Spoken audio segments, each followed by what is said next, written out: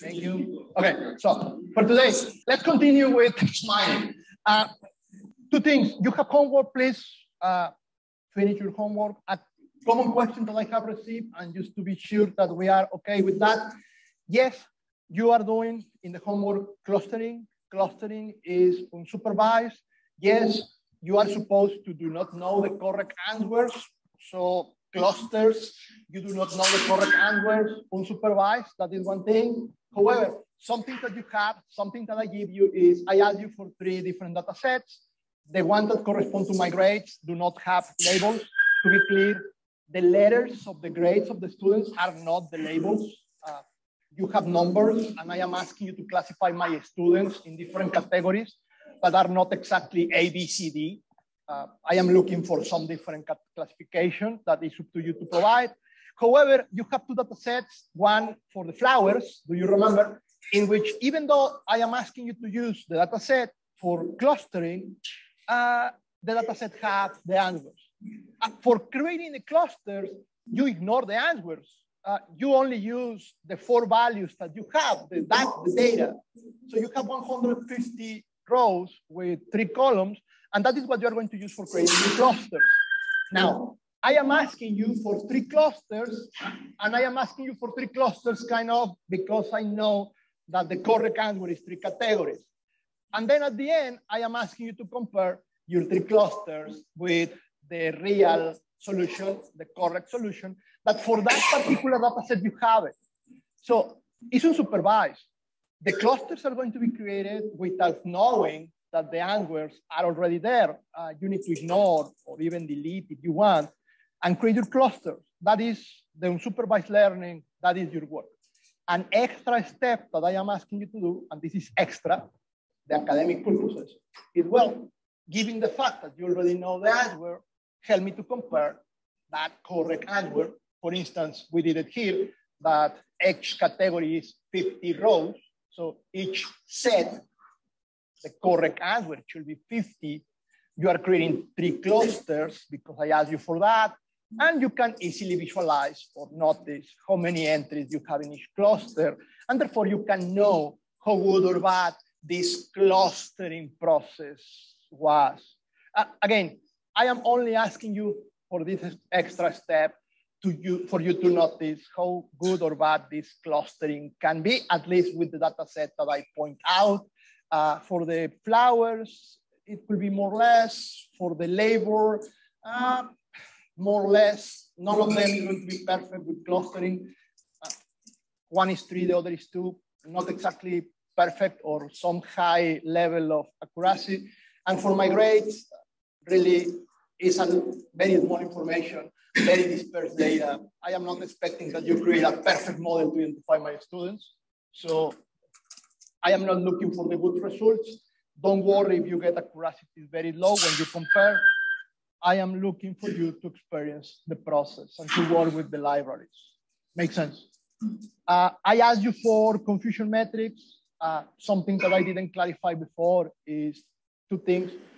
You do not have a way to know the mapping of the categories. Again, the flowers.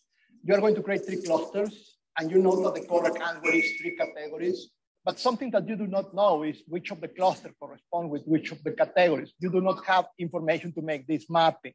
Now, what you can do, I am okay if you match them randomly, and therefore your accuracy could be the one that is good or bad, or you can create 3 different matching, 9 different combinations, and report the high accuracy because probably the one that match high is the correct matching, even though still the correctness could be low. The accuracy is going to be low, even if the higher of the values.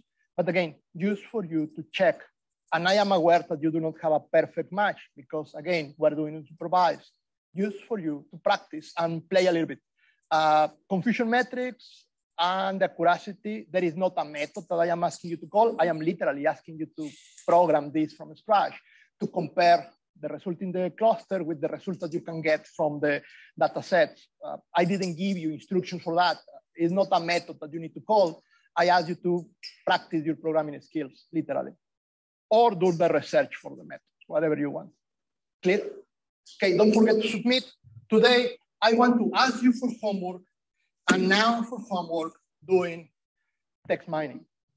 Your homework, just in case that I run out of time at the end.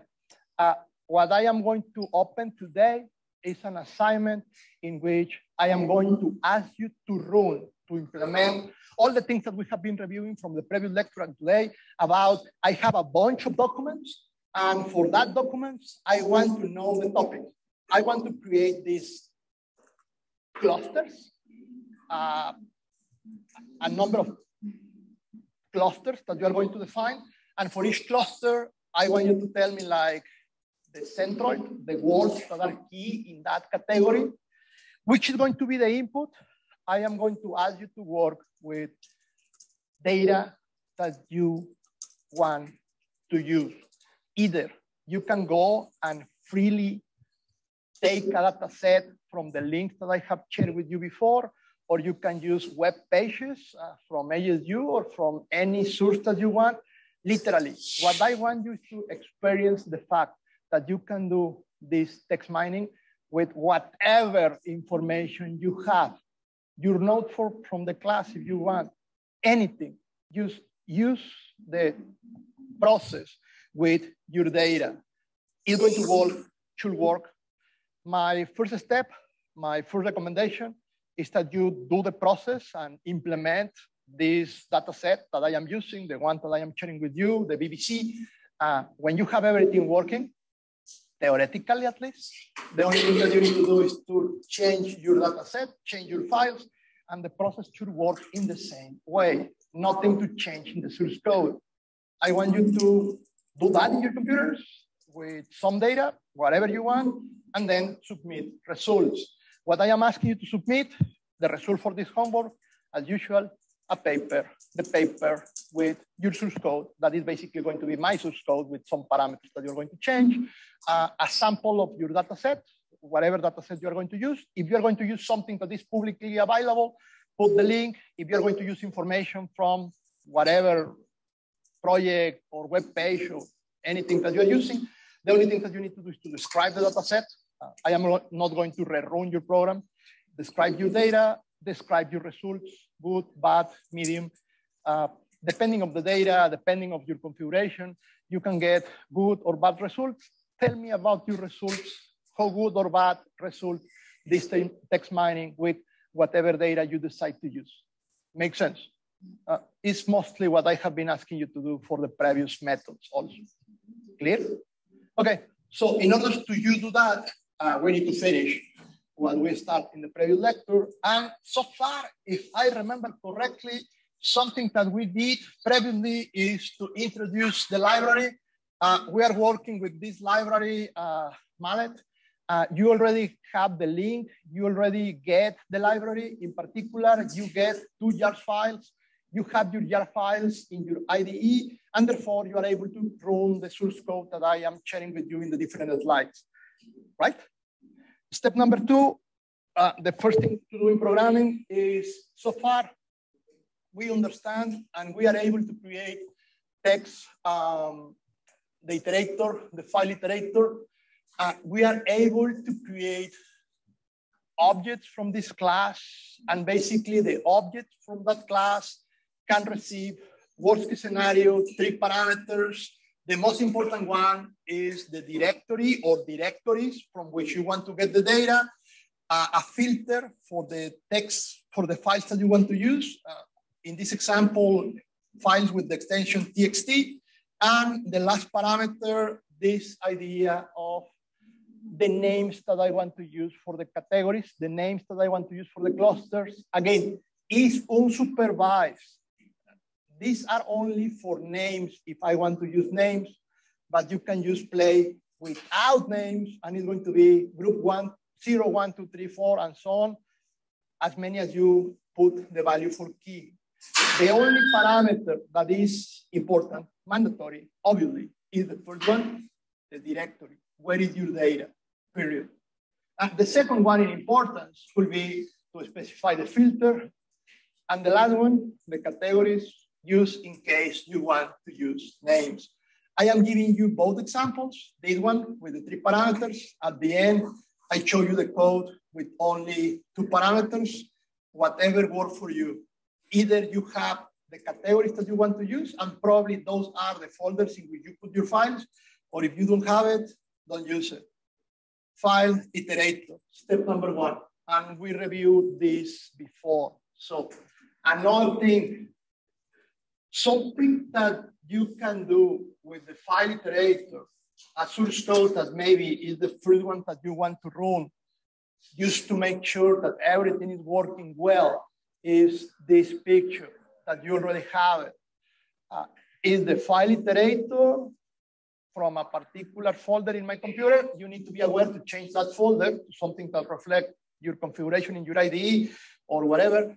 And these lines here that have you given the answer before, this is just going to print on the screen all the files that are going, the path for the files that you are going to use for the training part. It's basically using the iterator and it's printing all the files in all the subfolders, starting with that point.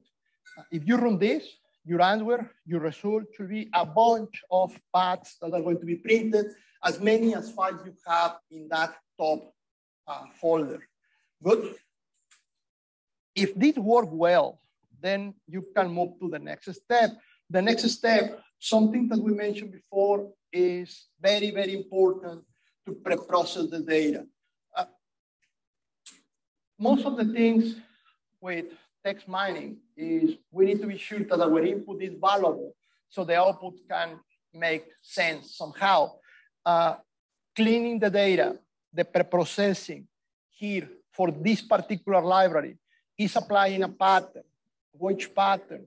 Pipelines, something that we described before, kind of a chain of responsibilities, but in the pipelines, it's not only one element they want to work, but all of them. So is use a production line, pipelines, and what we have is pipes, and each pipe worker is going to do something.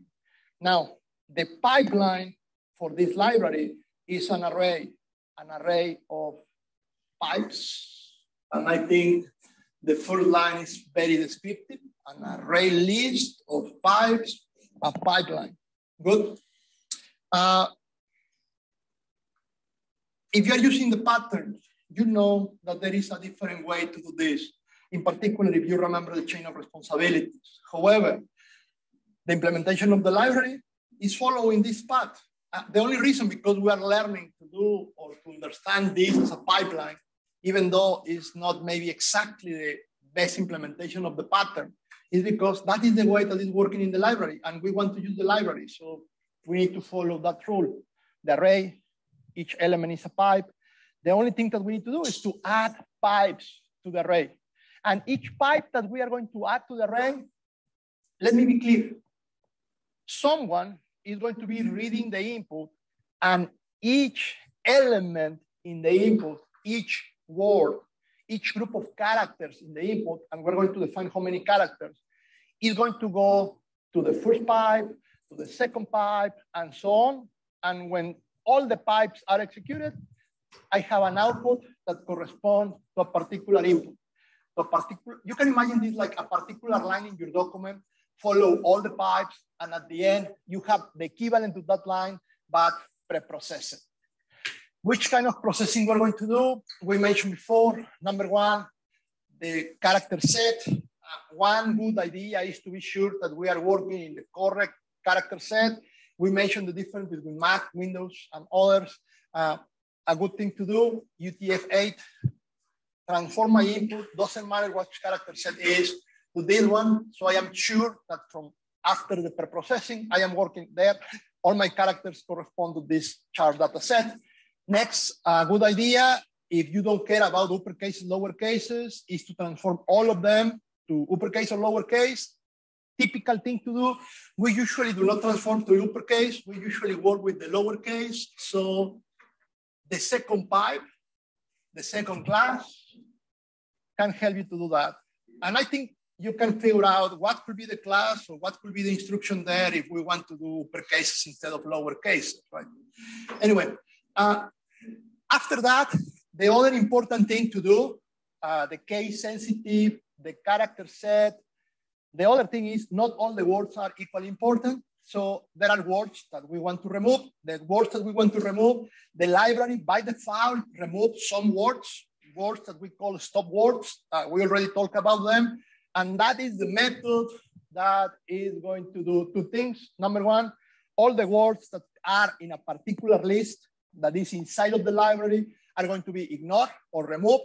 And moreover, all the words are going to be transformed to tokens. Tokens, we described this before. Instead of having hello world, what we want to do is I want to have a token 1, and this token 1 is going to be whatever group of characters I have from 0 to 4. Why? Because the next time that I have another hello, instead of copy this hello, I am going to reuse token 1, and the only thing that I need to register here is the new position. Why this instead of this? Because remember, what you want is to create a column with the inputs. Each word, each individual different word is going to become one of these columns. So column 1, the token 1, and I can mark in which documents this word is, or in which topics this word is. Tokens, words, you do not repeat the word, you do not follow this, you use this. And you already should know this idea of tokens because you know programming languages, you know compilers. The first thing that your compiler do is to transform your source code, your input to tokens. Tokens, yes, data type is one token. Name of the variable or identifier is another token. Keyword is another token, and you can continue. The compiler is not reading your int x. Your compiler is reading data type identifier, and data type and identifier are correct, and therefore int x is correct. Tokenizer, right? So the next part, the next thing of the pipe, something that we need to do is not only transform the word to tokens, but we have this power of adding in the production line rules about which tokens we want to use and which tokens or words we want to ignore. And in this process, if I have something here that is crazy, I could ask for this thing to do not pass to the output. Do not pass. Okay, so what do? You need to tell me one way to identify these things, the ones that are not correct, or you need to tell me how to identify the ones that are correct. For that, you can use patterns. Patterns, we are not talking about design patterns. We are talking about patterns like regular expressions. Those are something that is already in Java. I am not talking anything about the library. It's used Java. And something that we reviewed in the previous lecture is this regular expression here. And the only reason because I put this one here is, okay, if you are expert in regular expressions, if you want to play with regular expressions, you can define crazy structures for words that you are looking forward to ignore or to use.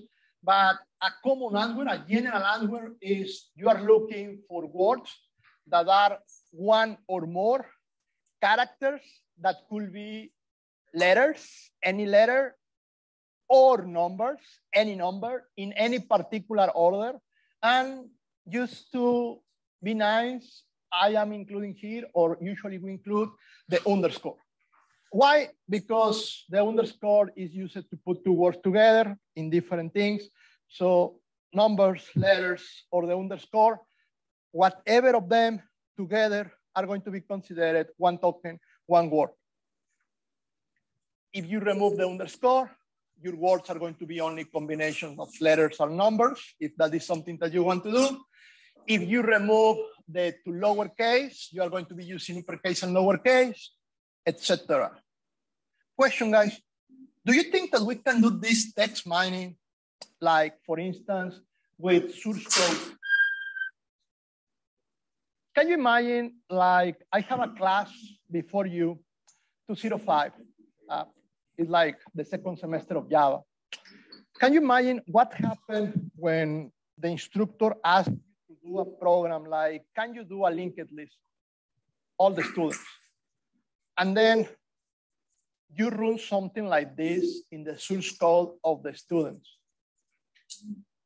What do you think could be or are going to be these clusters?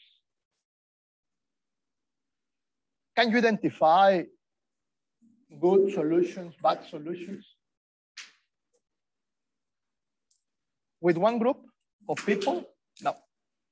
What if I have 3, 4, 5, 200 students, 500 students, 1,000 students, solutions?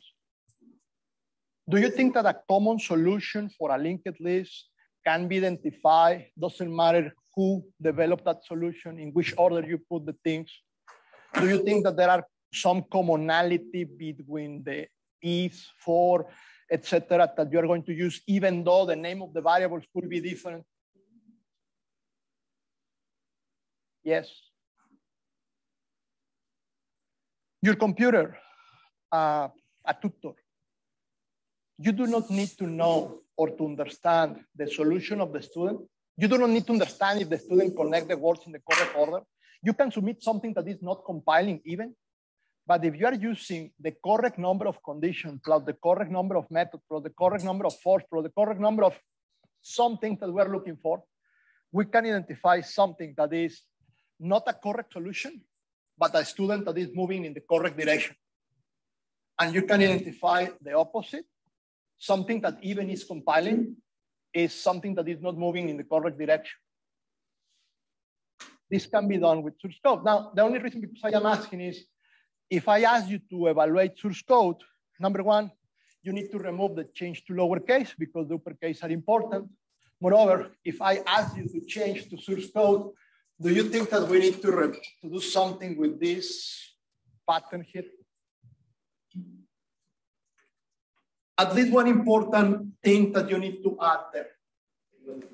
Yeah. I am missing, number one, the dollar symbol, because it's valid. Number two, the operators. Number three, the delimiters. I am talking about the tokens of any programming language. I need to define this regular expression that encloses all the tokens that you are expecting in a programming language, which includes Java in my example before. Makes sense? The only thing that you need to change when you change the type of input from news in the newspaper or in a blog or whatever to programming source code is which are the tokens that you consider valid. What is going to be the format of those tokens? Uppercase, lowercase, maybe even the UTF. Do you want to transform to that? Probably that one is going to be a standard always there, or at least you need to select a particular character set. But the others, things that you configure in the preprocessing of your data, period. Good. Now, after you put everything that you need, and I just mentioned the important ones, but they are not all of them, what I am doing in the last line. Looks like there is a new class here. The pipeline, serial pipes, pipeline. And this class is going to have a constructor, and the constructor receive a parameter. What is the parameter? The array with all the pipes. My pipeline built with the array have all the pipes that I create. No particular order, all the processing that I want to implement. Done. We have a pipeline and we have an input, remember?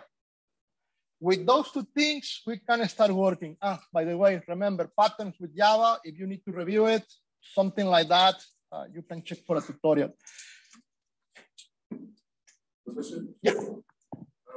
Does the order not matter in pipelines? The what? The order of operations? Doesn't matter. You just include the operation that you want to use.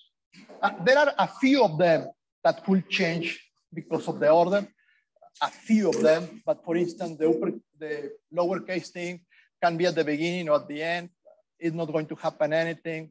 The UTF-8, also nothing is going to happen. Most of the ones that I show you there, nothing happened, but there are others that could be influenced by the order.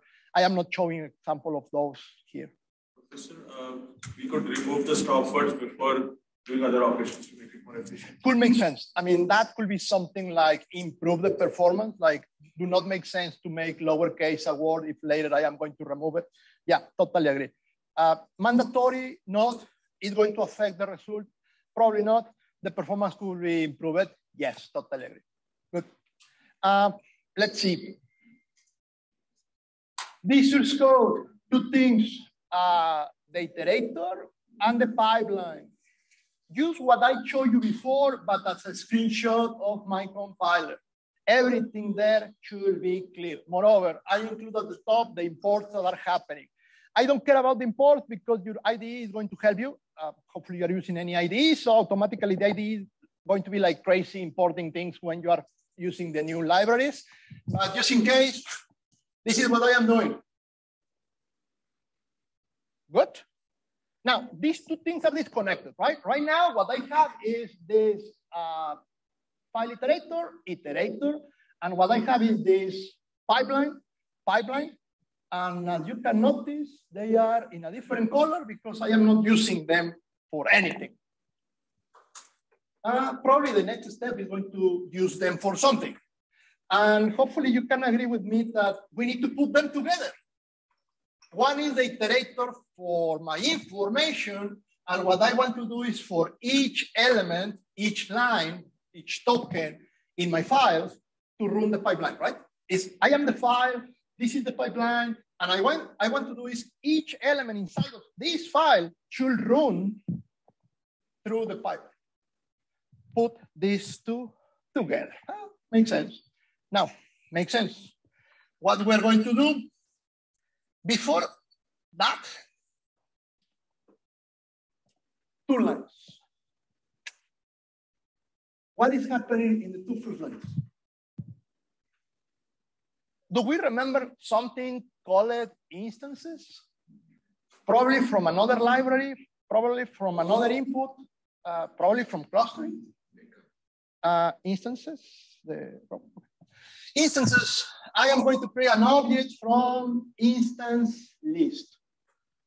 And I am going to use something called pipeline. Pipeline? Is the pipeline that I used before? Okay, wait. You are going to create a repository at the end that is the place for the output, for the information that I want to use for training my model later. And that place for the output, I am going to connect with the pipeline. So it looks like this pipeline is related with that place in which my results are going to be. Right?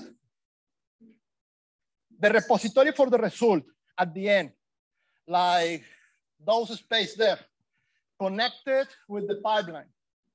And also, next line, the methods tell you something, instances, the output, add through pipe, and the parameter is the file iterator. Files, repository for the output, the pipeline. And what I am asking in one line, for every single file in the iterator object, for every single element there, token, character, pass that element through the pipe. Which one? The one that I give you as a parameter before. And whatever is the result is going to be stored in this class with these elements that I call instances in an instances list. The output, the input, and the pipeline for the preprocessing. Done. What is going to happen in the preprocessing? All the things that you add in the previous slide. Clear? Okay, it's just training objects and connecting the objects together, and that's it. Yeah, from the point of view of a software engineer, that is the only thing, connecting objects, and they are going to work. Good? Okay, now, so far, the two first lines, everything is only about the data, the files that are going to be the data, the pipeline that is going to process the data, and finally, I have as an output the instances that I am going to use to train my model, right? So far, it's just pre-processing, nothing interesting yet. The interesting part, we need a model. We need a model. A model. We need a class for the model. Classes. You are familiar with the classes for neural networks. You are familiar with the classes for clustering. Now we need a class. We need a model for this text mining. MaLLET. MaLLET is going to give you this class. Model. Model. What do you want to do? I want to search for the topics of a group of documents. Topics, yeah, sub-clustering. You need a topics model, a model for your topics. Moreover, did you remember that we have a problem? This is a lot of characters and two loops, ODN to complexity. So if you do this sequentially, I think you can imagine how the cost of reading a file character by characters and converting to tokens. And moreover, you can imagine what happens if you are going to do that not with one file, but with several files. If you did a compiler in some point in the bachelor, you know what I am talking about. For the first time, the implementation, a very good idea that is we need to use parallel computing. We need to use threading. And you know what? The library knows it, and the library is going to give you a solution that is going to be creating threads, multiple threads. To be honest, the only thing that is going to happen is that the library is going to create threads. If you have a computer with multiple cores, and if you have the Java virtual machine, the good news is that your multiple threads, hopefully the virtual machine is going to put them trying to use your multiple cores. Good news, Java tried to do that. It's very efficient. No, it's not very efficient, but at least try. If this were C++, you could be responsible directly to assign your threads to multiple cores. If not, all your threads run in one.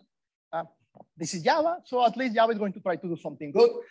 The only thing that you need to do is to create the threads, but we're going to do that inside of a class that is going to have a name to remember you that that class is trying to implement that parallel computing. So your class have this parallel topic model. All that explanation just for you to remember the name of the class. Yes. You don't need to know what is happening inside. Parallel topic model, your model, new parallel topic model. And I have 3 parameters. I need your help. Can you guess what are those 3 parameters? We reviewed the theoretical background in the previous lecture, right? So according with the theoretical background, do you remember 3 things that we need to configure in the model or to configure for the training of the model? I am sure that you remember the first one. Yeah. What? The constant. Yeah.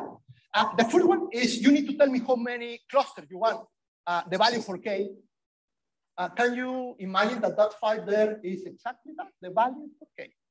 So in this example, I am looking for 5 categories. I am looking for 5 clusters.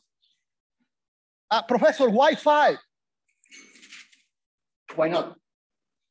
You can put a 3 there, put 3, 10, 10, 5, 5, 10, 6, 7, 8, whatever. The only thing that I think you are not going to do, you do not want to do is 1.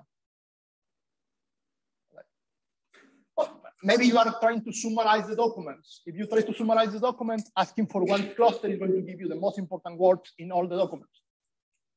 Not exactly clustering, but at least identifying topics. Good. What about the other 2? Decimal value, right? Do you remember where or for what we have decimal values? And to help you a little bit, do you remember this picture about what is going to happen internally? Did you remember that for each word, you are going to calculate the probability of the word to be in a document, because that document corresponds to a set of documents, but also for each word, you're going to calculate the probability of that word to belong to a particular topic. And basically what you have is these two functions, but as usual, for this function, you're going to have a constant, and for this function, you're going to have a constant, and the constants, just like the learning rate in the neural net, help you to increase, speed up, or delay the modificability in the function. And if you remember, we call those constants for this particular model, alpha and beta, A and B.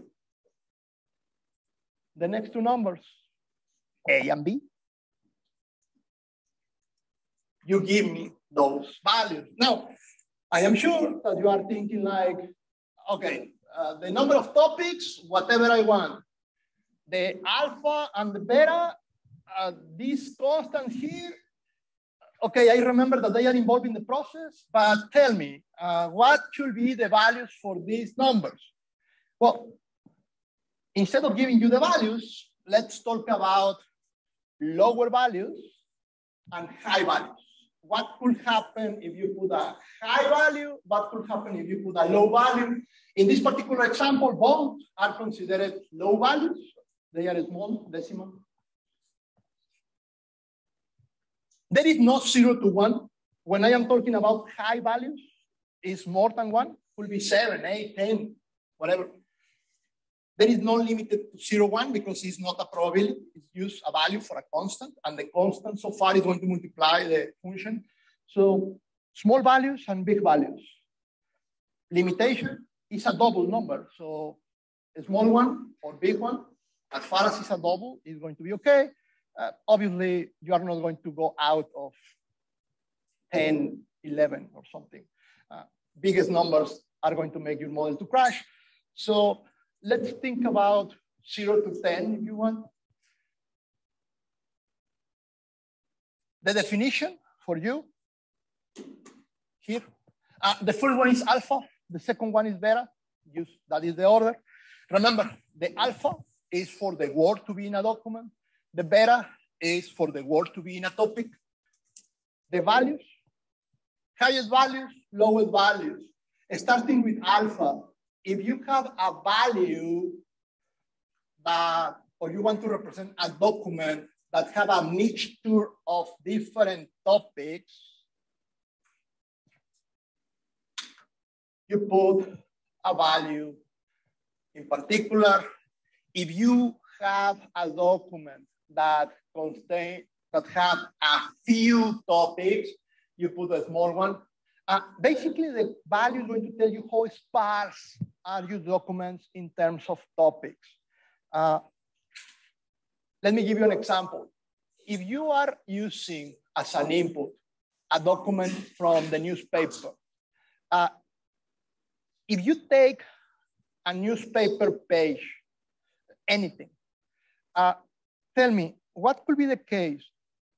All the words or most of the words are connected with one particular topic. You can think about, it is possible that the words here are going to go around a few number of topics, maybe one or a couple of them, or the words here are going to be used crazy different topics. So obviously this is easy, this is complex, right? For a page in the newspaper, what you think is the scenario? Small number of topics or big number of topics per document, per page? And hopefully you agree with. If you open a piece of the newspaper and you are reading a particular section, a particular article, that article is about economy, politics, technology, whatever, the words are related with that section. It is not like you are reading something about politics and suddenly they include sports and technology and so on. The newspapers in particular, information that you can give to your model is each document is going to be kind of a small number of topics. Why this information is important? Because you can ask here to be very careful with the increment or with the change of the probabilities of one word belonging to a particular topic. Why? Because when you found the topic, it's very complicated, it's difficult, almost it's not going to happen that that topic shouldn't change. If you already have this article and looks like you found high probability of being sport, looks like the probability of the word in general to be in that category is kind of high and not jumping to something totally different. In that scenario, what you have is this alpha that is going to be low, representing that the number of topics in the newspaper per page is going to be low also. In this example, for the BBC data set, my low value is, yeah, probably each document is going to have, if not one, a couple of topics. What happened in a different scenario? A different scenario could be emails. If I want to review or to analyze my emails, I need to be in the middle, because what is the possibility of my email, one email, to be about one topic? It is high, but not as high as the newspaper. Why? Think about an email that you send to me. You can start with, Professor, I want to do an appeal about my grade. But also, can you tell me when is the final exam? And it's like, okay, it's one email. However, it could be two different things. You're asking for information about the calendar or the schedule, and also for the grade appeal. For the emails, maybe this value of the alpha is not going to be 10, because it's not like each email is going to be a crazy number of topics, but probably it's going to be higher than the 0.01 that I am using for the newspaper. 1, 0.5. You can play with them. Again, remember, these constants do not affect really the model. What affects is two things: the speed of the model to establish a base, and second, trying to avoid these errors of crazily go to some unknown place and never establish the base. When you have a model that do not stabilize, you need to change the constant, and this is just going to give you an idea of how to change them. Reduce a little bit or increase a little bit and play with those. Good. Similar idea with the beta. Now we are talking not about the documents. We are talking about the topics and the words per topic. It's like, okay, do you think that for a particular topic in those documents, there are going to be a few words related with that topic, a few words that are kind of the keywords for the topic, or there are going to be several words that are keywords for the particular topic? A lot of words or a few words? If you think about the news, the newspaper, use randomly, try to guess. It's like, well, let's see, how many words are going to help me to identify technology? How many words are going to help me to identify economy? How many words are going to help me to identify, and put the name of the topic that you want? And the assumption that we're going to do with this particular problem, and it's a good assumption, is that there are a few words really that connect with each of those categories. It's not like there are hundreds and hundreds of words related with the sports. It's like, not really. There are a few words that I can identify, like, okay, this is talking about sport, or this is talking about technology, or this is talking about one of my clusters. That is my scenario, few words per topic. I represent that, or I give that information to my program with a particular value for beta. So the variability of the words in the documents, and also the variability of the words in the topics that I am assuming I am going to create. As you can notice, there is no particular number for particular scenarios. It's more like, it is your model. What do you think? We start with a small one or a big one? And remember, this is about running one model and probably compare with another and changing the parameters. And these are the only parameters that you need to change. And the number of topics. Clear. You create your object, you pass the parameter, and now we can work with the model. And hopefully you can identify the 1, 2, 3 things that I am doing with the model. Number one, the more important. I am the model. Those are the inputs. Yeah, the inputs, the ones that come from the file iterator that pass for the pipeline and are there waiting in this instance list. Those connect with the model. Those are the things that I am going to use. All the preprocessed instances that you create before. Those are going to be my input. The model, add instance, which ones? The ones that you preprocess. That make the connection. You have the connection, and the next thing that you can do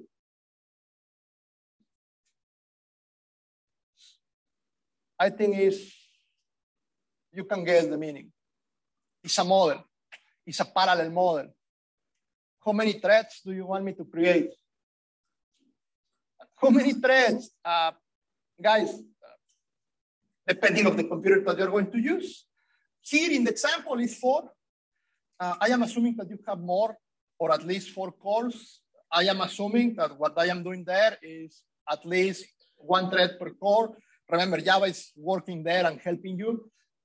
If you have a better than that, 8. Better than that, 16. Better than that, hopefully you can have 128 or something like that. But it's not a good idea to put like 64, 128 or something like that if you're going to root your laptop, because what is going to happen? The threads are going to go to the stack and are going to be there waiting to be executed, which is almost the same or worse that create a small number of threads, right? Do not think that just because you put there a huge number, 10, 24, that is going to improve your program. On the contrary, it will be worse because remember, management of threads for your laptop, probably you want to keep that number below 16, depending on your laptop, but below 16 will be a good idea. Even more, below 8, unless you have a kind of a good, very powerful laptop. That usually is not the case. But if you have access to a different computer, a server, then you can improve this number and you can take advantage of what you have, right? The last one.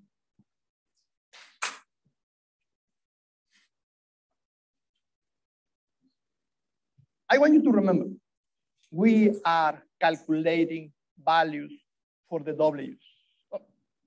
In the neural net, we were calculating the values for the W's. Here, we were calculating the values for the probabilities. Remember, what we have is these tables that connect topics with words, document with topics, and word with topics. All this combination, we're calculating probabilities. Each of the cells in the columns and rows are probabilities. And something that you do, just like before, is how many times do you want to calculate those probabilities? And you remember what happened with the neural nets when you do it one time. You process all the data, all the rows, all your instances one time, and you get results. Can those results be improved if you pass all the rows again, and all the rows again, and all the rows again? And I think you remember, yes, it can. In fact, the idea is that you run and run and run and run and run and run and run until you get some kind of stable evaluation, likelihood later. When you stabilize the evaluation and you cannot improve anymore, you cannot decrease the value of the likelihood more, then you are done. Number of iterations. As a global rule, as a recommendation for this kind of algorithm, the LDA. Number of iterations. Best case scenario in the number of 1,000 iterations. 1,000 or 2,000 is something that you want to run for your model, for good results, for stabilization. However, that is the number when you want to create a final result. If you're kind of testing different parameters, usually the recommendation is you do not need to run 1,000 iterations or 2,000 iterations. If you are still in the moment in which you are trying to figure out good or bad parameters, when you are in that testing moment, checking your parameters. It could be good enough to run 20, 50, less than 100. And you are going to notice how the reports of each of the different rows is affecting your model. I am going to show you the output. But with a few runs, you are going to notice if this is moving faster or slower. And therefore, if you need to change any of the two numbers at the end, you are going to get a result, not the best one, but kind of something that can help you to figure out what is happening. Let me be clear. Your results are going to be something like this. And after 50 iterations, usually, if you are doing the things good, you are going to be something like this. Something like that is going to help you to figure out maybe the number for your likelihood, 8. And all the things that is here, and that is the other iteration, are going to help you to go down from maybe this to maybe this. Is the polishing of the model. I mean, I put kind of a crazy example. It's not like that, decimal versus integers, but the point is 50 is good enough to check what you are doing, less than 100, 50, 80, 70, 99. And when you have something that looks promising, then you can go to the 1,000.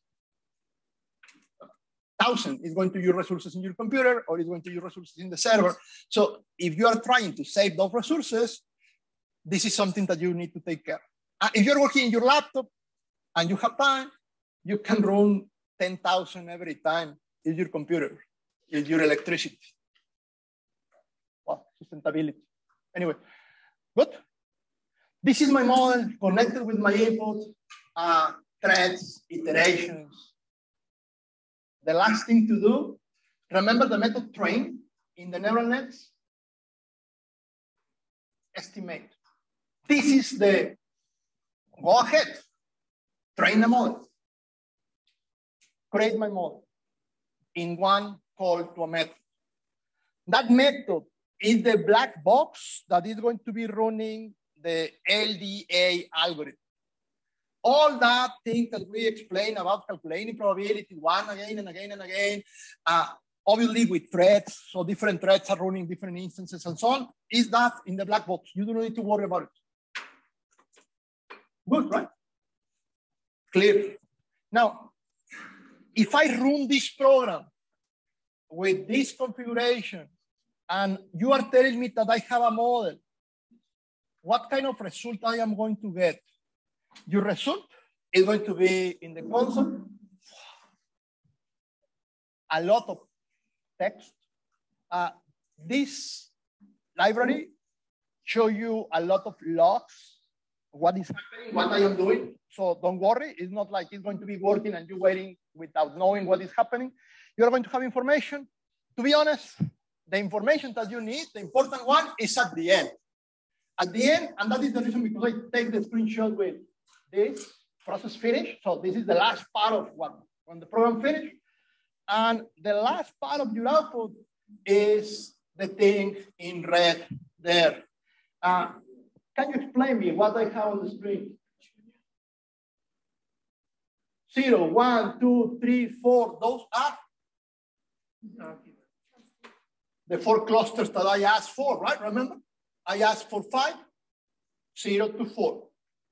Okay, what about those numbers and those words, more important?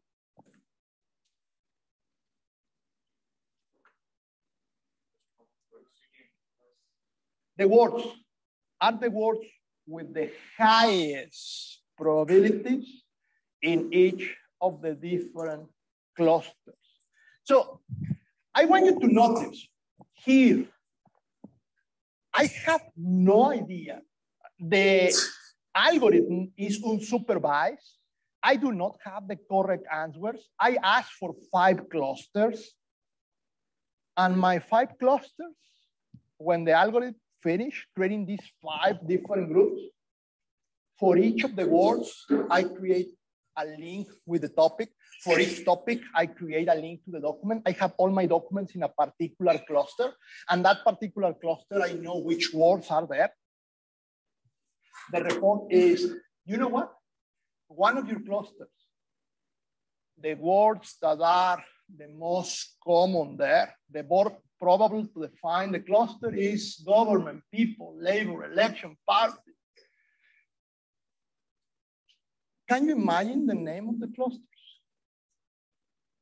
Moreover, can you connect those words that are the result that the system is giving me with what I use as an input here? I know that the input that I provide were in these categories.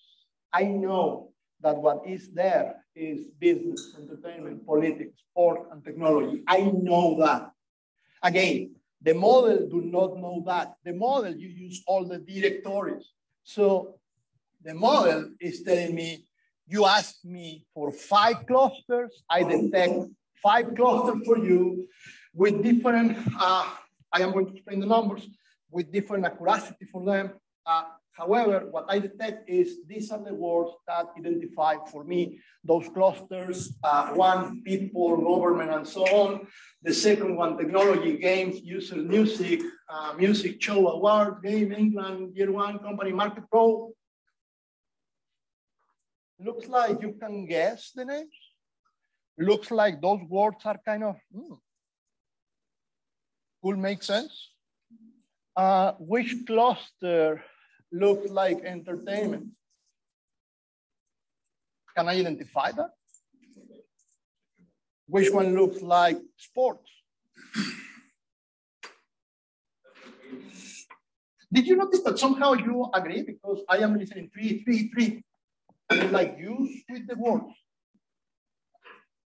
This, at least, looks like for the BBC News, this clustering technique, this kind of, not a perfect work, notice the numbers, but it's like kind of good. And the time was very slow. At least it's less time than asking any of you to read the papers and identify the words. So in terms of time, a very good work. Think about the same with source code from GitHub. Think about the same using as an input tweets in Twitter, Facebook, newspapers, whatever. Help me, guys, software engineers. I show you how to use as an input files from my disk. Can I ask you, can you help me to use as an input, not files from my disk, but connect to a URLs and get information from HTML or web page in a server? Can you create a program like the file iterator, but something more like a web crawler that use, if I give you the root of the page, asu.edu, you can search for sublinks and get data. Can you? I am tempted to ask you, but okay, let me think about it. You have a class URL, and you can create a pattern to identify URLs, and then you can follow that one. And if didn't give you information, okay, but if you give information, you can create a stream and store the file and basically store all your files and then start running something like this. Hopefully I am giving you the idea that I can ask you to connect to ASU Edu, get all the data, and your computer is getting the data. You do not need to visit the page. Your computer can run there for hours and get everything. And then we can do clustering. And then we can figure out the most important information there. And that is useful. And it's a few lines of code, because both getting the information and do the cluster is less than 100 lines. I am looking like, I don't know if this is too easy or what. Don't worry, not yet. We're not going to do that. Okay, clear. This was done in 41 seconds in my laptop. So just to give you an idea of what could be. The numbers, the most important number. You're going to have this report one time and again and again and again and again and again and again and again. And you are going to notice that the numbers are changing. The most important one to consider is this one. Tell me, what does it mean this 1,000 there? The what? The iteration. Do you remember that I asked for 1,000 iterations in my code before? So can you expect that you're going to have 1, a number, 2, a number, 3, a number, and the last one is 1,000 and the number. 1,000 and the number there, and negative number. Negative number, do you remember what negative numbers we have been using? Negative likelihood. Log likelihood. Be careful, negative log likelihood is a positive value. Because we do the negative of. Yeah. Okay, so log likelihood, negative number. Yeah, that one is the log likelihood. Well,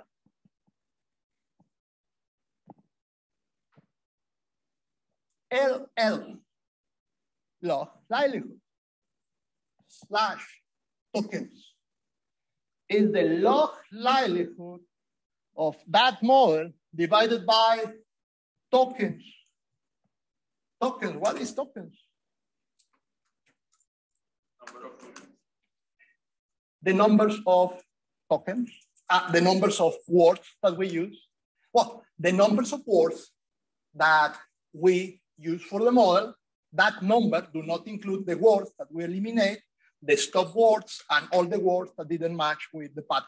So all the tokens, which means all the columns in my model, the maximum number of columns in my model, and it's basically the likelihood divided by that. And it's that number. Why we divide the likelihood by the number of tokens? Just because the number was too big, always is going to be big. We divide it by the number of words, and that is going to give us a number that is small, and that small number is a better representation, at least an easy to read representation of what is the quality of this model. And as you are going to notice, it's -8, which is kind of not exactly good. What is a good number? Yeah, that is the perfect value. You are not going to have that, not with this technique, but close to 0 or 0 is the thing that you search for. So if you have another model and the other model is -7 or -1 or whatever, it's better than this one. You are using this number used to compare between different versions of the same model. To be clear, you cannot compare this model that is reviewing newspapers with another model that is maybe reviewing my email. Even though the one with the email could have a highest number, that model could have a highest complexity. And that highest number could be, for that model, a better value than this -8 in your simple model for the news. So you do not compare different models, different inputs. The only thing that you do with this particular number is to compare different models for the same input. Clear? Okay, you do not compare oranges with apples. That is the point. So -8. What you are going to notice, and this is for your homework, check the number, this number, in the iteration 999. And if you compare the 999 with this one, it's almost the same. It changed the last digits of the decimals. And if that happened, that means that the model is stable or getting to that point of stabilization. And therefore, these 1,000 iterations are good enough. If you go to the 999 and you notice that the 999 is something like 9 point something, and then the next one is 8 point something, it's like, okay, I have a still opportunity to increase this 1,000 to 2,000 or more because I still have this opportunity to improvement. Smaller the difference between the different iterations is the model is more stable. Bigger the difference, you can still continue the iteration to improve more. Kind of try and error, but it works. Good. Now, next.